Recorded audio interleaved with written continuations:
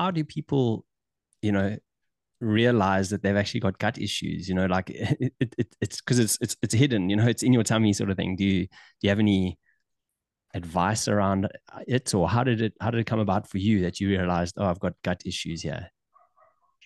Yeah, so I think like when people, there's so many people who complain about gut issues like bloating, especially women. It's like I'm bloated after I eat this, or I have stomach pain, or I don't have like regular bowel movements, and it's just like a regular thing.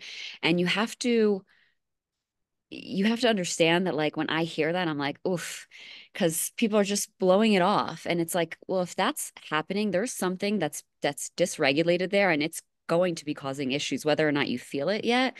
It will start to cause issues in other parts of your life.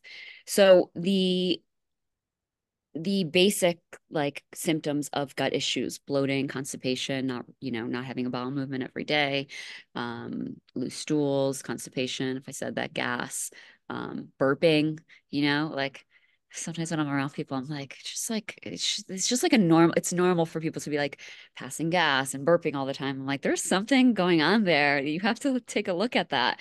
So, stomach pain, so those are the common issues and what most people think when they hear about gut issues. And so sometimes people are like, well, I don't have any of those, so I don't have any gut issues. Well, it's not necessarily. There still could be some things going on there. And that could result in mood issues. So depression, anxiety. Um, it could also show up on the skin. So acne, rosacea, eczema, also like just like skin clarity, right? And like looking alive. When I see people sometimes who just like their skin looks a bit dull, that is usually a case of something happening in the gut or your nutrition, right? um and it could also show up in hormonal issues, libido issues, irregular periods, PCOS. Like there's a wide rate fertility issues.